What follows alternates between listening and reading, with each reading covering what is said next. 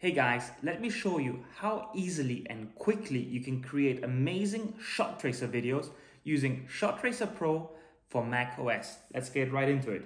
I'm gonna start up Shot Tracer Pro for macOS and go right into full screen because I like working in full screen. Now I simply select the videos that I want to import. I have 5 swing videos right here. So I'll go ahead and import all the 5 videos. Now you see Shot Tracer Pro for macOS automatically starts tracking the ball flight in each and individual video without me having to do anything.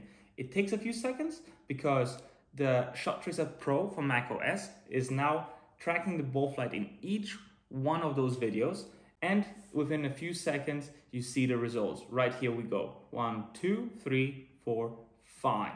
All the 5 videos are now tracked and are ready to export.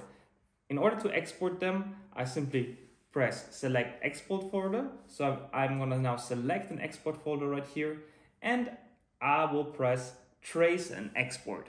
That's it, I'm done. 5 videos, 5 tracers within a few seconds.